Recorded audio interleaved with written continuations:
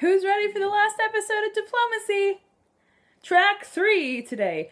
This is my favorite. It's also the one that is most arguably not diplomacy in the traditional sense of the word, and that fewer people would use to describe what's happening. But track 3 diplomacy, people-to-people stuff.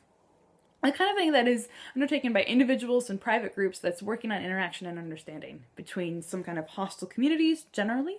That doesn't necessarily have to be hostile. One could argue that, for example, the Marshall Scholarship is a track 3 diplomacy effort. That's about raising awareness, empowerment, that kind of thing, generally within communities. But also just working to form friendships and the kind of soft ties that you would have. Some may also, I should put a caveat now that I've used the Marshall Scholarship example, the tracks are often fuzzy, right? So perhaps track 2 diplomacy is actually a better use for the Marshall Scholarship, since you could argue that it's a high-level thing with influential academics, depending on how one defines high-level influential academic. That kind of thing. Anyway, so certainly these are gray lines. Perhaps they're more of a Venn diagram, with 1, 2, 3, more and less formal, but some of them are kind of in between spaces than clear tracks, and you can only be on one of them. And in fact, some people use the term multi-track diplomacy, just to really confuse you. Anywho, track 3, focusing on track 3 diplomacy.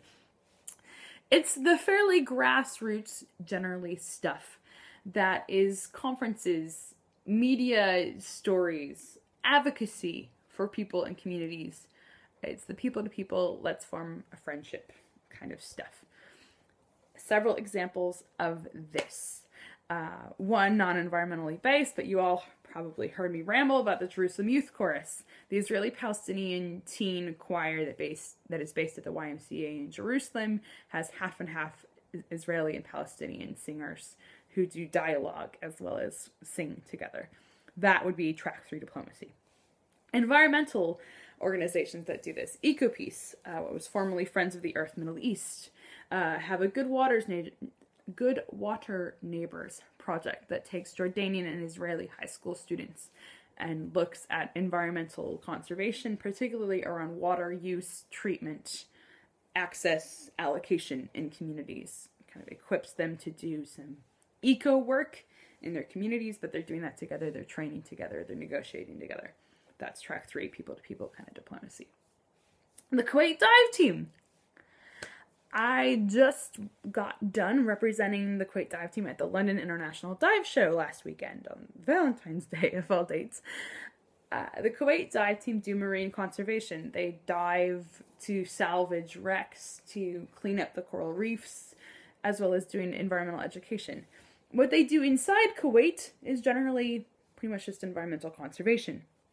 However, the team hosts conferences about diving. They go train around salvage techniques and coral reef farming operations in other parts of the world. They fly several volunteers to the London International Dive Show in order to talk about the Kuwait Dive Team. And as they're talking about the Kuwait Dive Team, it's things like the Kuwait flag being at the stand. It's education about the Middle East current political situation.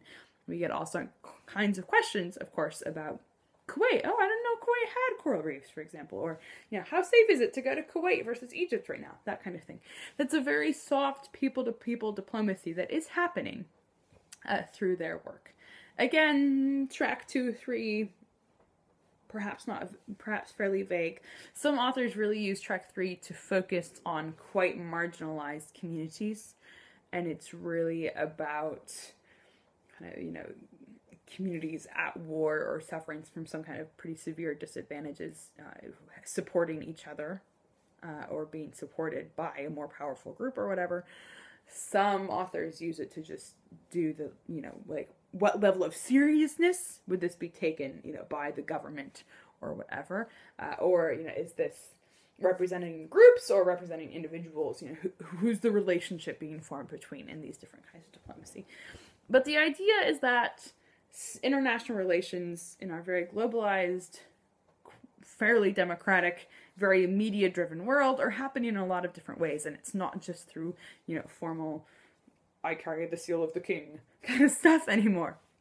And so, hopefully, potentially, perhaps, This kind of different tracks of diplomacy can help me figure out how to categorize and talk about different forms of environmental peace building and look at, are things like treaties environmental peace building?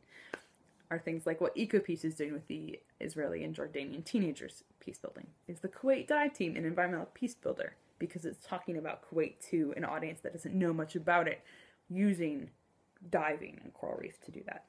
And with that, I've gone beyond 5 minutes, so I need to hush. But comments, feedback, very welcome. Any questions about any of the organizations or random examples that I mentioned, also very welcome.